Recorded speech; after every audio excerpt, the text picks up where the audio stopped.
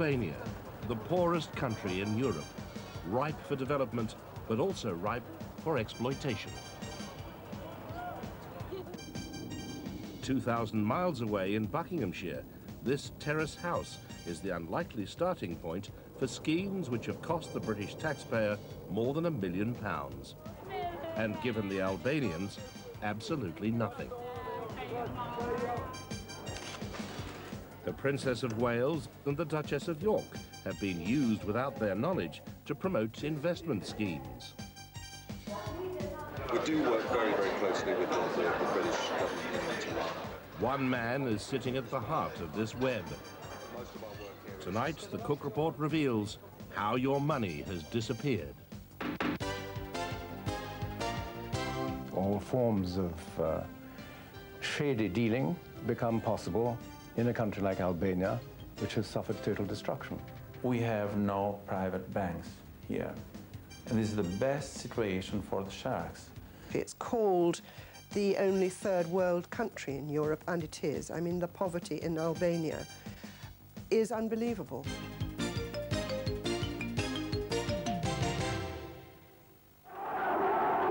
These were the scenes in 1991 which heralded the end of Europe's most ruthless communist regime in Albania. A student revolt started in Tirana, the capital. It swept the whole country, and the government was defeated in a series of confrontations. Sali Berisha emerged as democratic leader and was hailed as a savior. What had begun as a protest against high rents and poor services became the mass movement which catapulted Albania back into Europe and Berisha onto the world stage. He travelled to London to be greeted by the Conservative Party Deputy Chairman, Geoffrey Patty. The Conservative Party had prepared local election leaflets for Berisha in 1992 and, quite improperly, shipped them out in a diplomatic bag. Also there to glad hand Berisha was Baroness Chorka, the Minister for Overseas Development. Albania, sandwiched between Greece and Yugoslavia, was the last stronghold of Stalinism. Having fallen out with the Russians and with the Chinese, the country became a fortress, isolated from its neighbours, which could explain the 600,000 gun emplacements which litter its borders. After the hardline regime toppled, aid flooded in from Western Europe. British charities were amongst the first to arrive, but close on their heels came the speculators who saw the chance to make a fast buck. The sharks are coming. I think that this fact comes from the Albanian reality. We have no private banks here, and this is the best situation for the sharks. And its economy still dominated by the underground economic movement, like petrol smuggling with Serbia or weapon smuggling with everybody, and controlled mainly from the segments in the government. But the sharks inside Albania are not alone. Others are attracted from outside the country. Former Ambassador Sir Reg Hibbert explains. People who go to Albania tend to be a ragbag of adventurers who go there simply to find out for themselves something new, something exciting, who have no background knowledge of the country, and who have no central guiding principle or guiding line which could be said to be a form of policy. But of course, amongst that ragbag of adventurers, there'll be people who are only in it for the money. I'm afraid that's so. Some people are there just for money, but some people go there not quite sure what they're going for and then find that money is a possibility. That corruption, illegal trade, smuggling, all forms of shady dealing become possible in a country like Albania, which has suffered total destruction. But you don't need that catalogue of crimes to profit in Albania. Andre Axford flourished on a mixture of waste and incompetence when he set himself up as Britain's commercial representative. There is no British embassy in Albania, and to begin with, not even a charge d'affaires. So it was no surprise that Axford was able to pass himself off as Britain's official representative. through his office in Tirana, have passed plans attracting more than £1 million in British and European grants. But so far, not one project has materialised. These people were promised cheap houses. The British government put in some start-up money. What they got was absolutely nothing. In a separate scheme, the people of this village were promised roads, electricity and a water supply that was available more than twice a day. Again, the British government put in money. Again, the villagers got nothing, except the promise of the last thing they needed, a luxury hotel and a golf course. We decided to investigate. Posing as builders keen to invest in Albania, we started with a phone call to the Department of Trade and Industry in London. You must have come across him. He runs the Albanian commercial office. He's actually a consultant. What he does is basically what we do is promoting trade between the UK and Albania. He makes money out of it. But, I mean, he really is the man with the contacts at the moment. He's out there practically every month, and he's working on behalf of a number of British companies, so he really does know his stuff. He's run by a chap called Andre Axford. A ringing endorsement from the DTI. But when we asked the DTI to discuss the level of their involvement with Axford, they disappeared behind a diplomatic smokescreen, leaving it to the Foreign Office to issue a statement on their behalf. And all that statement would admit was that at one stage, Axford was given a one-off grant to help him start a magazine. More of that magazine later. And in conclusion, the Foreign Office spokesman said that if any businessman pointed towards Axford had problems, that was their fault. It was very much a case of caveat emptor, let the buyer beware. Axford's office in England is his terrace house, not a setting likely to inspire confidence. So he uses hotels for business meetings. So we'll go this side? We're looking for somebody, actually. Mr. Axford, we were meeting here. Axford was keen to name-drop his impressive connections, especially royal ones. The Duchess of York went out there last year. Princess Di's got land out there. You know, there are a lot of connections. Right. Axford's shop front office in Tirana is the target for another of our undercover teams. This is the office, Albanian commercial office, United Kingdom, that has to do with English investments here, to bring different investors, also organize trade missions and also touristic missions. Once they're satisfied with our bona fides, we're introduced to Axford's partner in Albania, Spartak Nano Meltzer, who's keen to talk about the projects he and Axford have an interest in. There are a lot of people investing now? And Spartak deals also with construction. Good. They construct different things such as touristic villages, factories, buildings. It depends. They have constructed and they finished the first touristic village in Albania. As he shows us round, Meltzer boasts about his connections in government, but he doesn't tell us the reason. He was formerly a high-ranking member of the Albanian secret police. Dorset builder Simon Mullane is more concerned with financial than with political considerations. His story is typical of those who've had dealings with Axford and the Albanian commercial office. Mr. Wall, I'm upstairs. Again. Mr. Axford would not deal with us at all until he was paid a retainer on a monthly basis, which had to be in cleared funds before I first landed in Albania. As one by one East Europe's communist regimes fell, Western governments became concerned that revolution could degenerate into anarchy. To prevent this, and to oil the wheels of capitalism, the West developed a raft of grants, like the Know-How Fund, to encourage businesses to invest. But these funds also provided golden opportunities for people like Axford. He explained about the Know-How grants, and we received the application forms for this. And he said that he would act as our consultant in obtaining and carrying out a pre-investment feasibility study, which was quite normal, and he had a 100% success rate on acquiring this grant. Thus encouraged, Mr. Mullane started work on his project. Much needed homes for Albanians? Not a bit of it. It seemed that what Axford had got clearance for was a block of 20 luxury apartments. This particular site was informed that there was clear title and that building permission had already been obtained. But when Mr. Mullane returned to Tirana, he got a shock and a demand for yet more money. There was problems with people that were living on the land that shouldn't have been there. Squatters that we were told as soon as we started would be evicted. But we was told that we must pay $20,000 before this could happen.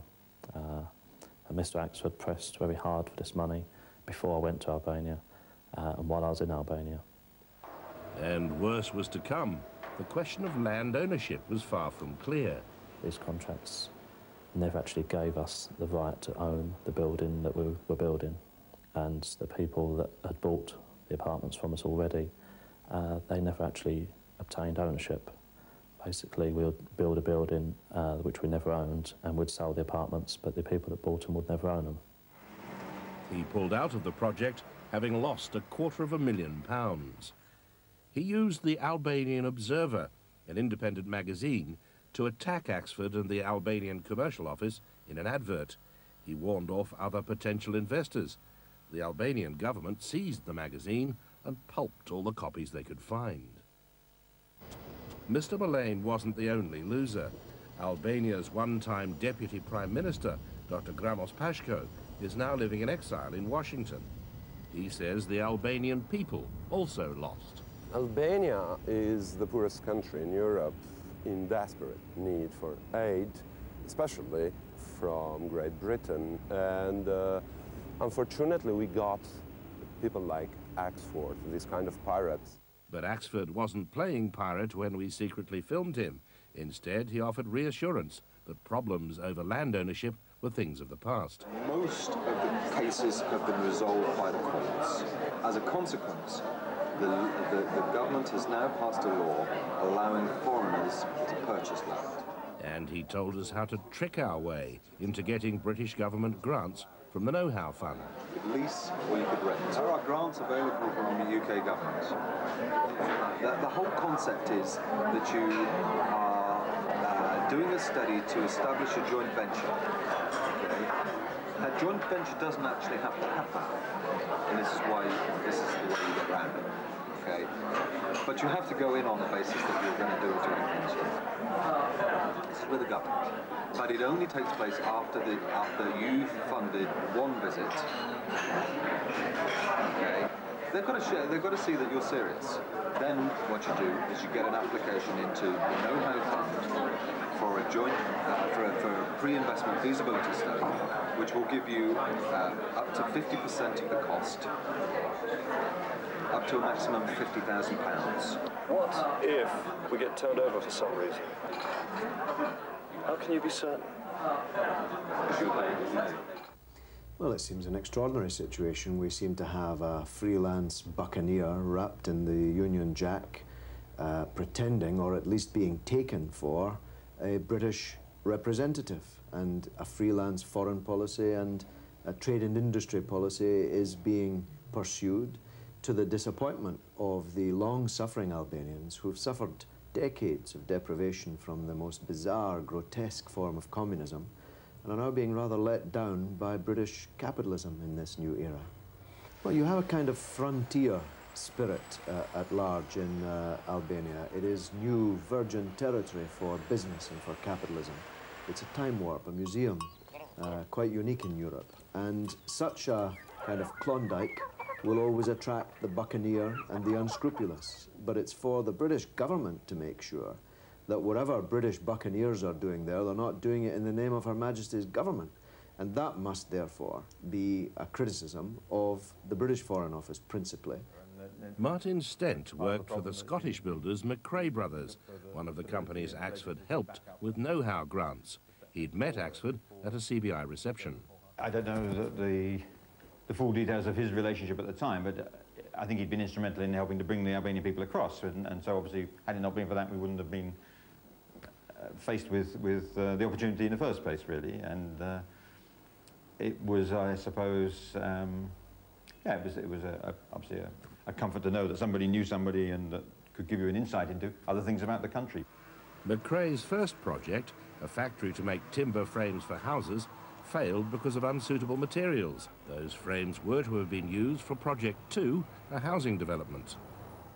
The third plan was for a tourist resort, but one by one the projects collapsed, much to the British government's embarrassment, because Baroness Chalker, Minister for Overseas Development, attended a signing ceremony in Tirana to launch the housing project.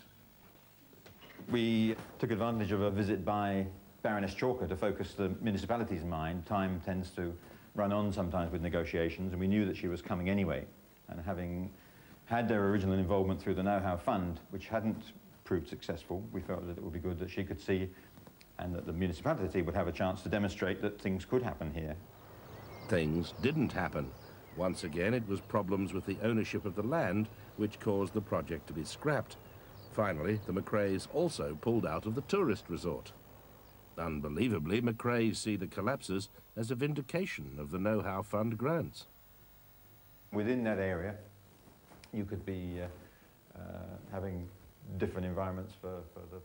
Martin Stent has stayed on in Albania, trying to resurrect the plan to build a tourist resort north of the port of Durrës. This is the area where the proposed tourist complex would be built. A coastline littered with bunkers and gun emplacements.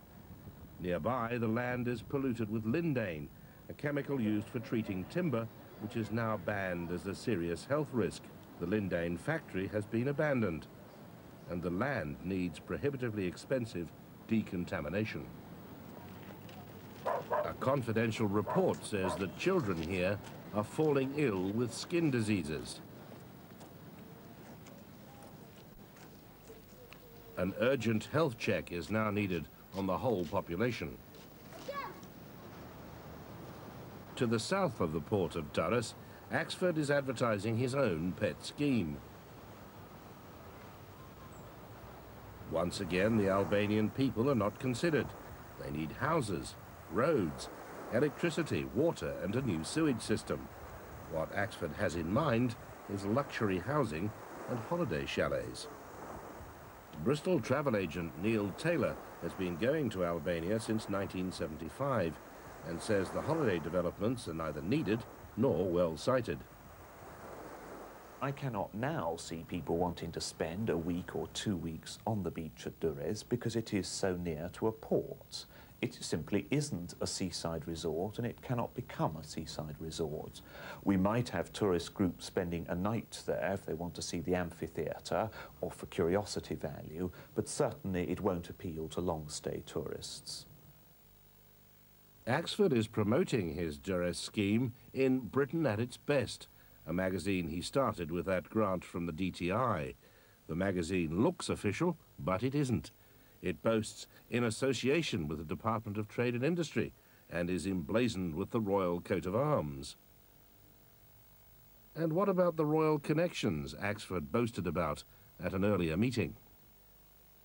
I think it's the Duchess of York went out there last year. Princess Di's got land out there. You know, there are a lot of connections. Right. Buckingham Palace dismissed the suggestion that the Princess of Wales owns land in Albania as absolute nonsense. The Duchess of York has been to Albania. With her went Alan Starkey, a partner with her infamous financial advisor John Bryan in a building firm. The Duchess says that Starkey's company, Oceanics, did no business in Albania. But her charity, Children in Crisis, says they'd be very interested if we have evidence to the contrary. Theo Ellett, co-founder of the charity with the Duchess, says Starkey did tout for business. Alan Starkey he wasn't there to represent Oceanics. He was there, if you like, as unofficial bodyguard, as I was unofficial lady-in-waiting. But nevertheless, Oceanics had a product called Dock in the Box, which was a sort of a prefabricated clinic, which could have fitted in very nicely. He brought all the proposals. I was there. I was sitting in on the meeting. I was saying, well, this is exactly what you want. Because it was. But it was too expensive, and they didn't want to spend that amount of money. The Duchess of York's 3-day charity visit was spent touring orphanages and hospitals. She described the conditions in some of them as an unbelievable hell. In one, the water had been cut off for a week, and babies hadn't been changed for 5 days. Albania is the Europe's poorest country. It's called the only third world country in Europe, and it is. I mean, the poverty in Albania is unbelievable. Nowhere is that poverty more evident than in the village of Butrint. It lies about 1.5 miles across the water from the bustling holiday island of Corfu. But they're thousands of miles apart when it comes to amenities. The water comes on only once or twice a day, there are open sewers, and the electricity supply is at best intermittent. The area is home to some of Europe's most significant classical ruins. They're currently being excavated with the help of cash from Lord Rothschild and Lord Sainsbury, a name Axford also uses in his sales pitch. But the first development on this parcel of land is likely to be a holiday village, complete with luxury hotel, golf course, and possibly an airport. Nobody seems to be listening to the locals. If we're to attract people back here, we need some basic work done. The sewage system needs to be repaired, and the water and electricity supplies have to be improved. Once again, wrangles over the ownership of land threaten any development at all. While the villagers have each been given the deeds to small parcels of land, these two brothers say their families own the entire plain of Butrint. At present, we're fighting to get ourselves recognized as the rightful owners of this parcel of land, in accordance with the deeds we have in our possession. We've heard about deals to develop our land that have been signed between our government and powerful investors. We want to know what's going on.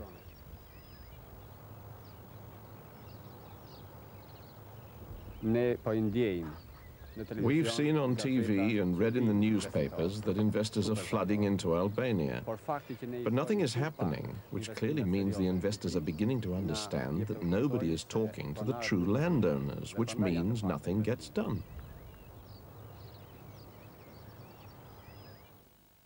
But why does what's going on in Albania matter to us? Well, some may say Albania, a small, far-off country of which we know little.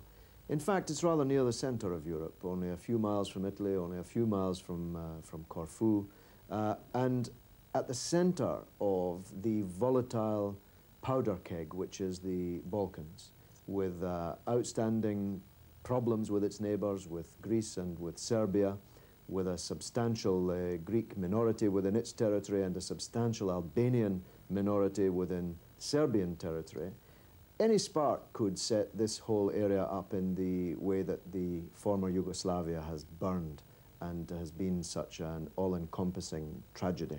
And if Albania concludes that it's jumped out of the frying pan of bizarre communism into the fire of rapacious free market capitalism in which everyone is ripped off and everyone's a loser except the buccaneer, then that can only lead to disillusionment, instability, a disenchantment with the democratic process, and that can only be dangerous for all of us.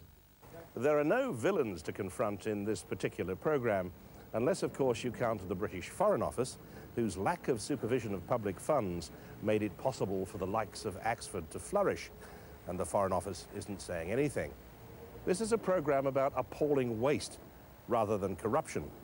But there are nonetheless victims, not least the British taxpayer whose money has been squandered, and of course the Albanians themselves, who got nothing at all. Throughout the world, Albanians celebrate today, November the 28th, as Independence Day. Some who dealt with Andre Axford won't be joining in the celebrations.